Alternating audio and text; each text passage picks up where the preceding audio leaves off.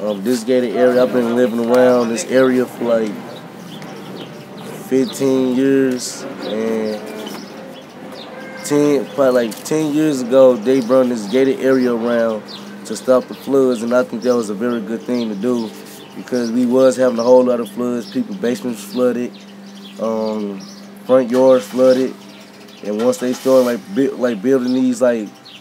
ditches and where they could catch more water, I think our neighborhood is like becoming like a little bit cleaner, a little bit like safer,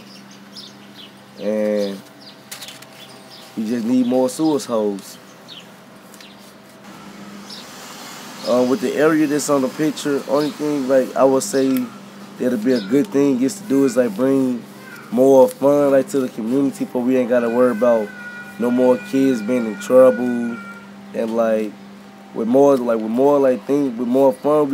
we have in the community, it's like less trouble you'll have to worry about, and you'll have to worry about less people getting killed and people calling in on a police officer